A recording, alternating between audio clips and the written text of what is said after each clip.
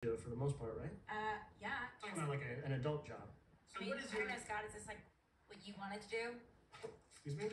Was this your dream? Like fancy cup of noodles? Yes, this was my dream. Owning my own company, and I started with my two best friends, Jeremy and Simon. This is exactly what I wanted to do, so.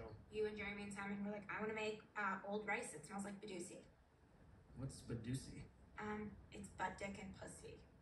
Do you have some kind of problem with me? No. What's going on? I don't understand. I don't have a problem with you, Scott. No? No, why would I have a problem with you? I don't know. So happy for you and Jeremy and Simon. Thank Scott, Harvard alum makes good. That is such an exciting story. Do you mind if I write about it for a Holy Shit magazine? Okay, all right. Clearly, you do not want this job, and obviously I'm not going to give it to you. But maybe you would still like to go for a drink sometime? Yeah, absolutely.